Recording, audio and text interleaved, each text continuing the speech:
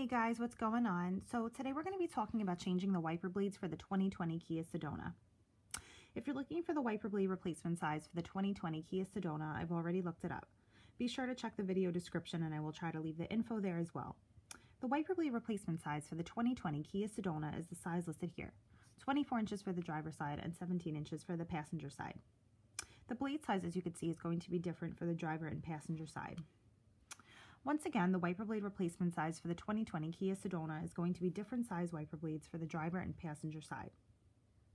If your 2020 Kia Sedona uses a different size wiper blade, please be sure to leave a comment and let the rest of us know. You could check the video description for the most recent price, and if you know a cheaper place to buy a wiper blade replacement for the 2020 Kia Sedona, please leave a comment. Some reasons why you would want to change a wiper would be because they're damaged, stolen, old, or just not working properly. So I suggest changing them about every 6 months or so. This seems to be the amount of time that they last before you'd have to go ahead and change them for new ones. So I thank you guys so much for taking the time to watch my video, and if you found it useful, please leave me a comment.